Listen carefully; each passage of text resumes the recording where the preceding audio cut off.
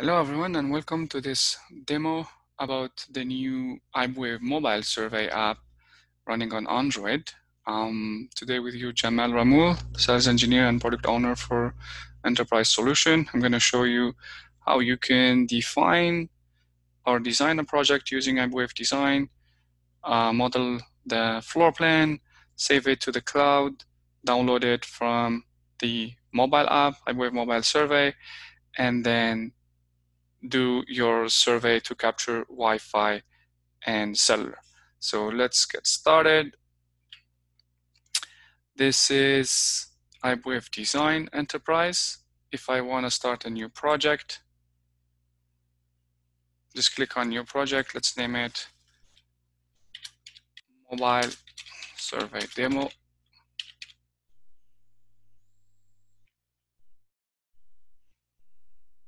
Now I'm going to create a floor plan. Just right click, go to Properties, load maybe a CAD drawing I have. And then when I load the CAD drawing, I have the option to clean that CAD drawing by just clicking on any layer and then check or uncheck this layer. And I will be able to clean my CAD and then assign the material. For example, this one is concrete. Click on the interior walls. Maybe this one is plasterboard, drywall. And maybe I can add the doors. This one is door, wood, for example. And you see I could define the bottom height and the top height. So from 0 to 3 meters by default, or 9 to 10 feet. So here at door, maybe it's 2.8 meters. Then I convert, everything else will be converted into an image, except the walls, they have materials. And they actually have values for your design. They have loss values for your design. So now this is my floor plan. I just need to maybe add a horizontal surface. So if I don't have a CAD, I could draw different walls, or I could load just an image and just save that image.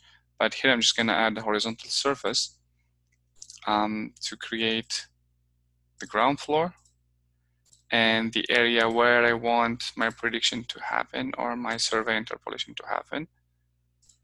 So this is my ground floor.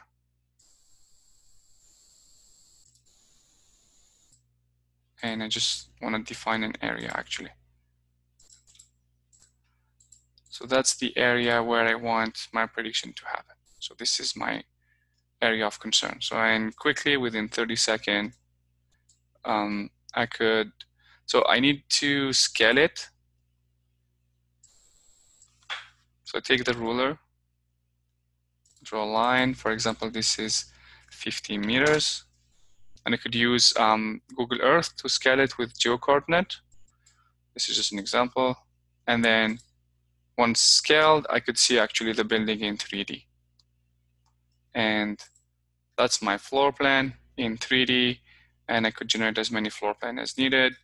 But again, when you're doing survey, you might not need to do a 3D modeling. You just need a floor plan. So once a floor plan is created, if you have floor 2, 3, 5, depending how many floors you need, let's say we duplicate that one and we create, let's say, floor 2 and floor 3. So we need 2 floors. Now we became floor 2 and floor 3, duplicated from the first one, let's say high-rise building, same floor plan. Now we have a building. I just need to design the roof here. And I could actually activate the wireframe and see through it. Here's my building. Okay, now that I created the project, I need to save it to the cloud, right? So I would need to go to Tools, Option, and then under Server Configuration, define my server address. Then I go to File, Save As, and Save to Server. And I also have here, could define the server. So when I save to server, it would ask me where you want to put it. If it find an existing project, it will save it as a designer vision. If it's a new project, it's telling me it's a new project. So here, I'm creating a new project. I'm going to save it.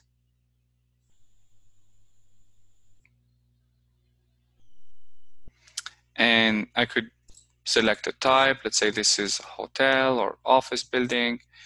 And then could put the address, some comment, let's say floor plan creation. And put some information.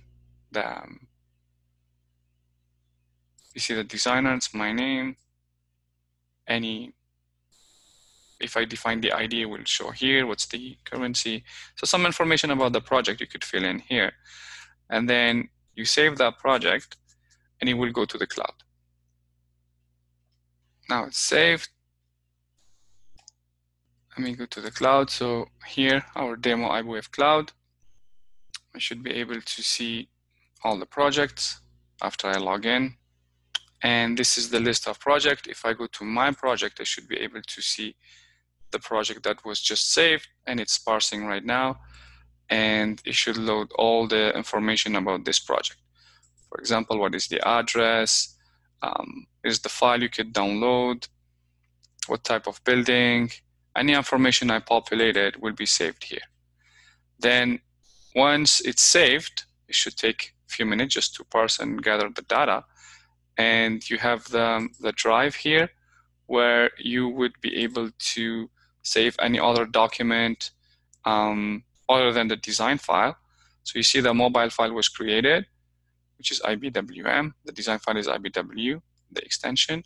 I could add any picture, document, PDF, CAD drawings, many things. So now let's go to the app itself.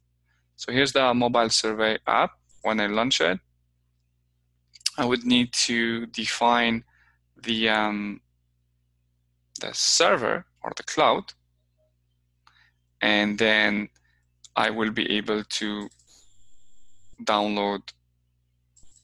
So let me just launch it. It's at the tablet mode. So here I have the list of projects. Now if I go to the options, I have settings, and here I need to define the server URL. So technically it's demo.iBwave cloud. Depending on your version, it could be a different name here, or you could have Unity access. And then I need to type in my password.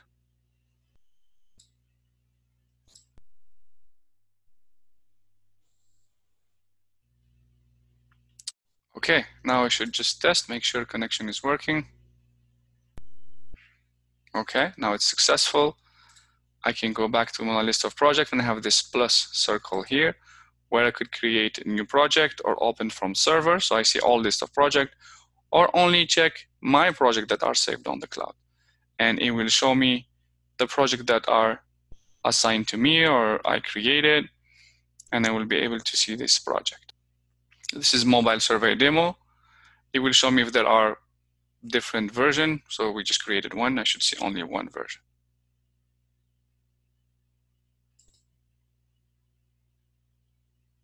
So now it's downloading.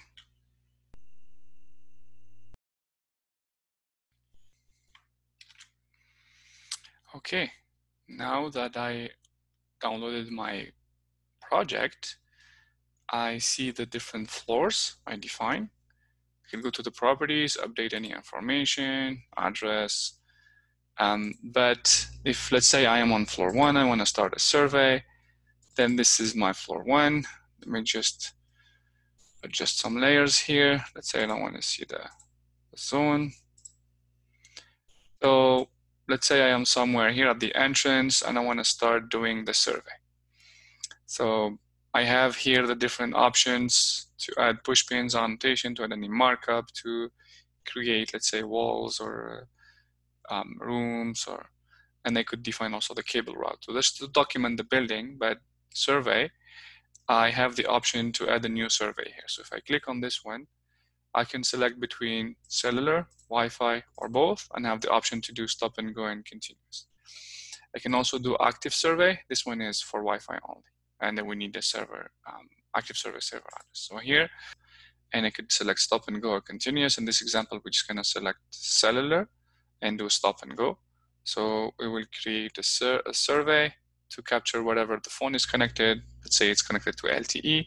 See, we'll capture whatever cell of LTE. So let's say I am here, so I click here, and you see it turns green when it's completed. Then I walk, continue to walk, and maybe I'm walking on the corridor every 3-5 step or whatever, and I'm clicking, right?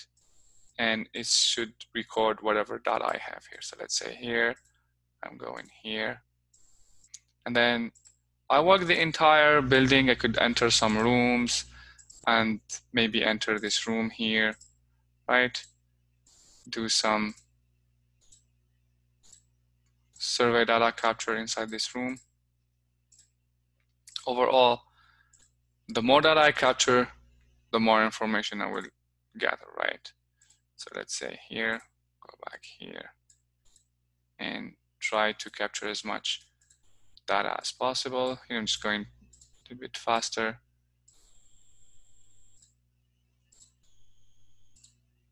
And once I captured all the area I want to evaluate, I click the check mark here to select done. And now this is my data capture. So this is where I was walking. So the arrow here indicate where I started, the big circle here where I finished. And you see this is my LTE. So I was connected on 1900 PCS LTE. I was on channel 1075. I was on the cell with a PCI 451, and this is my RSSI map. I also have my RSRP map. So this is the coverage of my RSRP. And this is my RSRQ map. And this is my SINAR map. So overall, if I go to RSRP coverage-wise, I'm between neg 93 and neg 100, somewhere here. So if I click on any data point, it will actually show me the values that were recorded. And remember, RSRP was between neg 93 and neg 100. So I'm neg 75, which is good coverage for RSRP. I have my RSSI, RSRQ, neg 12 is a good value. It's okay. And I have my SINAR, which is 5 dB. It's a little bit low, but it's still usable. And then it's capturing the operator, the ID of operator, MCC, the tracking area code, inode BID, cell ID, PCI. The channel bandwidth is not recorded, but there is usually it's known. When you know the channel number, you know the channel bandwidth. It's also possible to calculate it using the RSSI and RSRP. So it's just a formula. The CQI, not all phones report CQI. Some will do, some will not. The one I'm using here in this demo does not report the CQI. So that's basically every single point I click, I will see the values collected. And you see the different values here. And that's basically the different maps you have for LTE, what you capture, and that's your survey for cellular. If you do Wi-Fi, you would see Wi-Fi here on the list of technology. If your phone is on 3G, let's say HSPA, or on 2G, like GSM or Edge, then it will capture the data for this technology. And so once you're done, let's say you walked all the floors, then you could click the cloud button here to save it on the cloud. You have the PDF here to generate a summary. So for example, I want to see the survey report. So I click on the survey map, and I could generate the RSSI, for example. And so this will generate a report showing me, I could add, let's say, a title page, and it will generate a PDF showing me, show me this.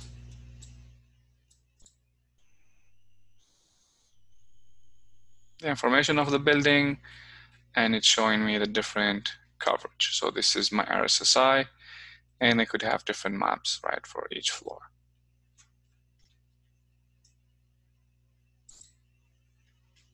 That was a quick overview demo about iBwave Mobile Survey. Thank you for watching. Hope you enjoyed it and stay tuned for more videos.